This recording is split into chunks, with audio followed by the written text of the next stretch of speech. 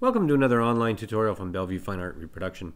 Today we're going to walk you through a couple of real-time examples of us just cropping into an image and doing some of the final stages of prepping an image so that it's ready for print and so that we understand the size that it would be printed at, and we have a true 300 dpi image at a certain size with the edges cleaned up and some of the final detailings that we do to get it ready.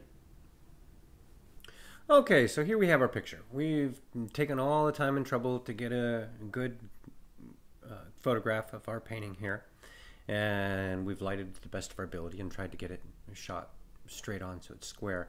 As you can see, it's not exactly square here, so the camera was probably just a little bit off, which you can certainly expect if you're photographing your own artwork, that you're never going to get that just perfect unless you have a professional setup.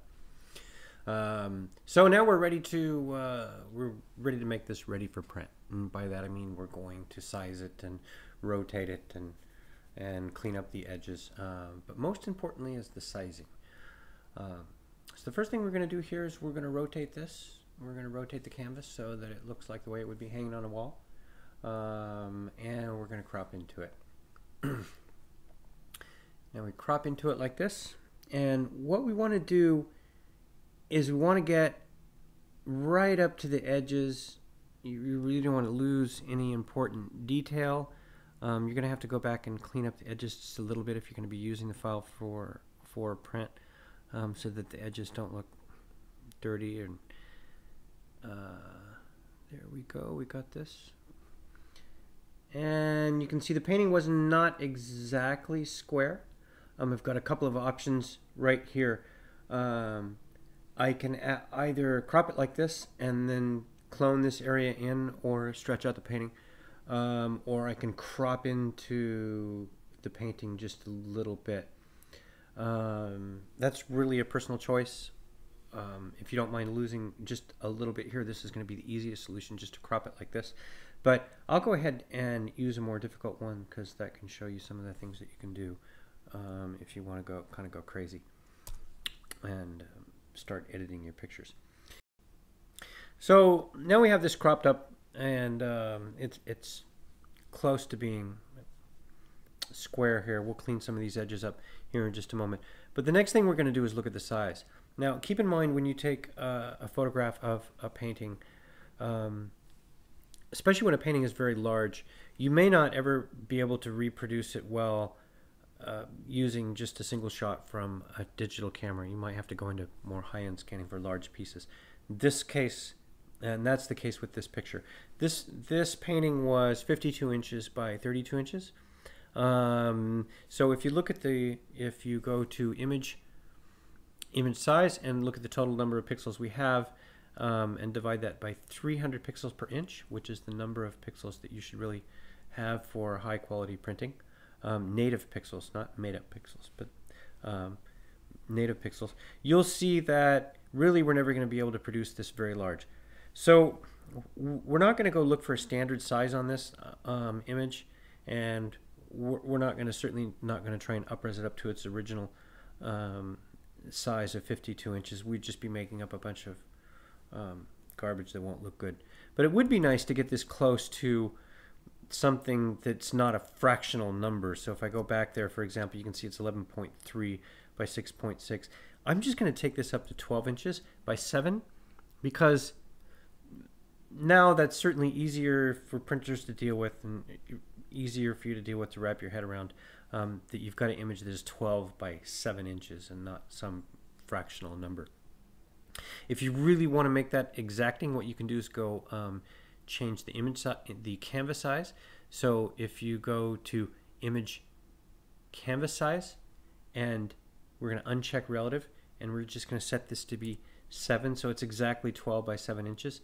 Now we've got something that mathematically is certainly easy to wrap your head around. For the edges here, we're going to go around and we're going to clean up the edges, because if you're going to print this, you really don't want these edges to look all ratty. So I'm going to use the stamp tool here, and I'm going to select an area, and I'm just going to clean that up. And the stamp tool really, and if you've got later versions of Photoshop where you've got content aware, is really your friend when it comes to cleaning up these edges. So if you're going to go make cards or small prints or anything like that, or if you're going to be even using these files to to submit for online competitions and galleries and whatnot, gallery submissions. They're really going to look better if you just take the time to go in and clean up these edges a little bit.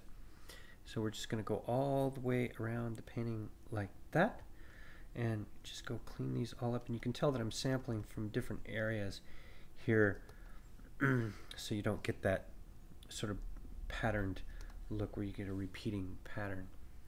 I'm going to clean up this little corner right here, and now up here you can see that some of the paint doesn't really have full coverage right towards the corner, but I'm going to fix that. There we go.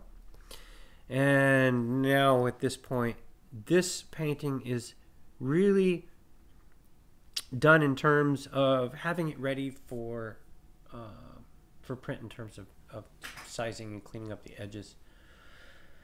So I'm going to save that. The only thing that really bothers me is this area down here where you've got a lot of spectral highlighting, but that's probably not something that we can deal with in this video. So there you have it. Now we've resized this and cleaned up the edges, and if we go to image properties, we can see that we have an image that is 7 inches by 12 inches. It's nowhere near the original size, which once again was 52 inches by 32 inches, and there's no way that we could really get a reproducible image from a standard digital camera, or even a high-end digital camera, without taking the time to take multiple shots and stitch them together, which would be an entirely different tutorial.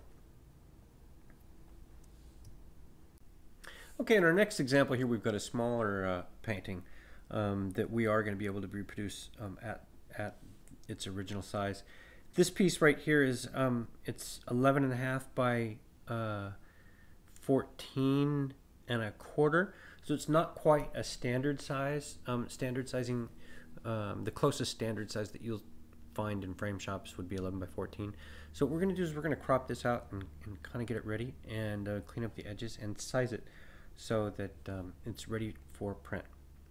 So the very first thing we want to do is anytime an image comes out of the camera, you might want to sharpen it just a little bit. Over sharpening is a bad thing, but any image that comes out of a camera is going to need to be sharpened just a little tiny bit. So I'm going to go to filter sharpen unsharp mask here, and I'm going to go at a radius of 1.2 pixels and I'm going to sharpen this at about 60%. It's kind of a light sharpen. And what you're really doing there is not making the image sharper than it originally was, but sharpening actually compensates for the natural fuzziness or blur of a lens and brings it back to its natural state, as long as you don't overdo it. So there we go. We've sharpened that. We're going to zoom out a little bit. Next thing we're going to do is crop into it. We're going to crop away all that nasty stuff on the outside that we don't want to see. Anytime you crop into an image and you're getting it ready for print or getting it ready for web or a digital presentation, you're always going to lose just this ever slight edge. You're always going to lose a little tiny bit.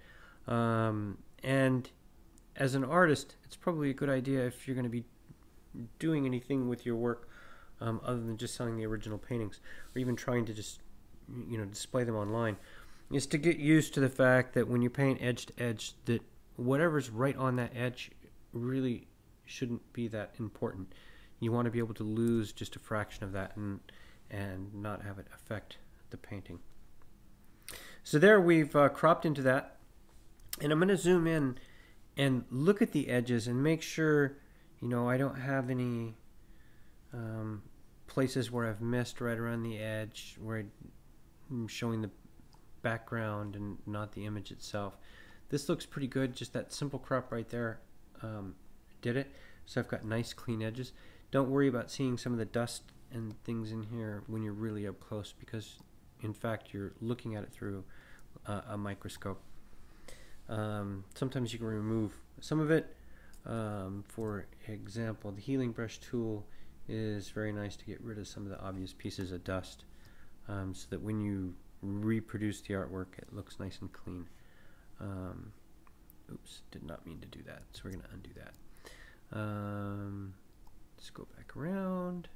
Let's see here. Everything else looks pretty good. I'm going to get rid of a couple of these little spectral highlights, which are probably just reflections off of the varnish on the paint, and not actually intentional.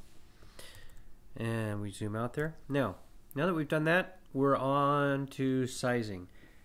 Now if I go and look at image in Photoshop, image size, I see that I've got a native 300 pixels per inch for 13.3 inches by 10.9 inches, which the original size was, we said 14.25 or something by 11, but our closest standard size is 11 by 14. So I'm going to stop there where it's 11.4 by 14, and I'm just going to say okay. We've got resampling set to enlargement. We are enlarging it by a half an inch, not much, but still you want to pay attention to this and use the one that closest matches what you're doing, either upsampling or downsampling. And we're going to say okay. Now if I want this to be a standard size, I need to clip the canvas. I need to crop into it. And rather than using the crop tool and doing something like this, I'm going to go ahead, I'm going to escape out of there. Escape. And I'm going to use the canvas size tool. So image canvas size in Photoshop. And we have 11.43. I like this bubble on the edge there. I know it's right on the edge. I really don't want to lose that. I don't want to lose any detail here. But down here, if I'm going to try and make this a standard size, I'm going to lose anything at all. This right here, I don't think is going to really affect the composition. There's no detail in there that's going to matter too much. The viewer's eye is really focused on the woman in the water here, and most of your composition really is happening right here.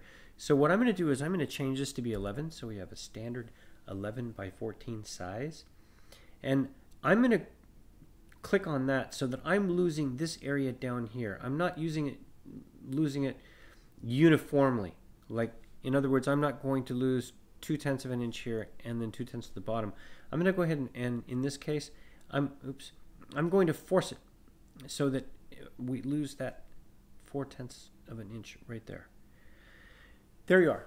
Now we have a standard 11 by 14 image that will be easy to print and easy to frame. If I was going to add, if I wanted to sign that, what we would do is add a margin. Rather than letting your printer figure out margins for you if you're going to be printing, certainly what we do here is we add it to the canvas size. So in this case, I'm going to go relative, and I'm going to say I want an inch on all sides of margin, of white margin. That'll give me area to sign. It'll give the framer area to matte. Although if we do that, this won't be a standard 11 by 14 anymore. But we're going to go ahead and add 2 inches on that, which will mean an inch on all sides. Now we've got an inch right there. The artist could sign and number these right there, etc. Now you've got a file that is completely ready to print. If you print this size, if you look at the size, it's going to be 16, a sheet that is 16 by 13, and your image window right here is going to be 11 by 14. So once again, those are some of the basic things that we do to get a file ready for print. and make it a predictable size, even if it's not true to the full size, like this one where we didn't have enough camera power to reproduce this full size, but we have a clean shot that can be used for the web. It's a predictable size. This is a clean shot that can be used for the web and printing because it's an 11 by 14 image, and we've got almost a true 300 pixels per inch straight out of the camera. In any event, the tools that we really use for that are image in Photoshop, image size, canvas size, and the clone tool and healing brush tool and other such tools to clean up the edges. So when you produce it, you don't have raggedy edges and things around the sides. Hope this helped you. Thanks.